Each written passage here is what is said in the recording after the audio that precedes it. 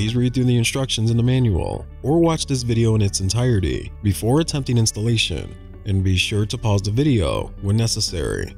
It is also important to have someone assist you to help prevent injury or damage. Make sure you have the following tools required to install the washers.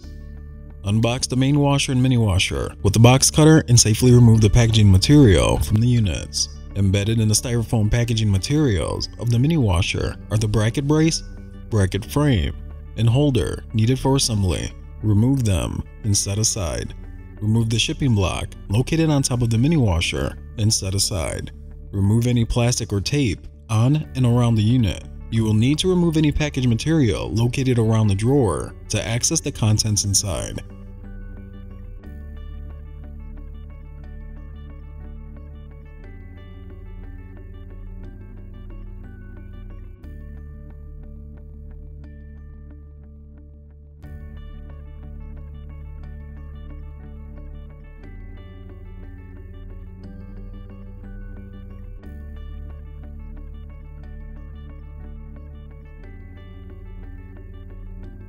Review the contents inside the installation kit, where you will need them to help install the components to the main washer and water supply lines.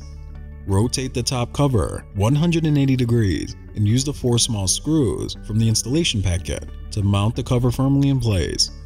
Remove the bracket frames from the styrofoam packaging and mount the bracket frames on each side of the rear of the mini washer. Each bracket frame requires 4 Phillips head screws. With someone to help, tilt the main front load washer backward, exposing the bottom of the unit, and hold. Mount the separate operation prevention holder as shown using a Phillips head screwdriver and 2 screws. Mount the corresponding bracket base to each side as shown using 7 screws for each bracket. With the main front load washer still tilted, fully retract the feet of the unit using the wrench tool provided that came with your installation kit. When finished, set the unit down carefully. It will take 2 people to lift the main front load washer to place onto the mini washer. Align the front load washer's feet according to the top part of the mini washer's corner placement settings, and make sure the separate operation prevention holder is seated correctly atop of the separate operation prevention switch, also known as the stacking switch. If not mounted correctly, the unit may not work properly and you may encounter an error code. Mount and tighten a total of 14 screws into the leg supports and bracket frames to securely attach the units together as shown. Use the wrench tool provided to readjust and level the legs of the front load washer. Be careful not to over tighten the feet as it could damage the brackets. Follow the same instructions to properly adjust the legs and lock nuts to level your mini washer. Remove the contents from the front load washer's drum. Move to the back of the front load washer and remove the 3 transit bolts using the wrench tool provided.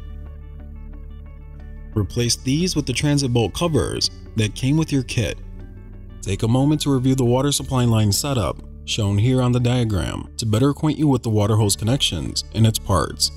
You'll need to have ready 4 water supply line hoses to connect to both the main and side kick washer to the faucet and inlet valve connections.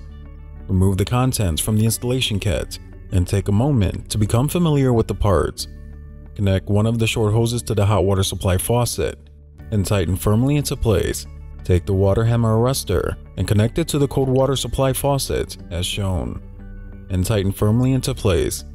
Connect the other short hose to the open end of the water hammer arrestor and tighten firmly. Connect the center leg of the 2 wide connectors to each of the short hoses and tighten firmly into place. Using hoses you supplied, connect one hose to the hot water inlet valve and another hose on the cold water inlet valve on the upper backside of the main washer and tighten both firmly into place.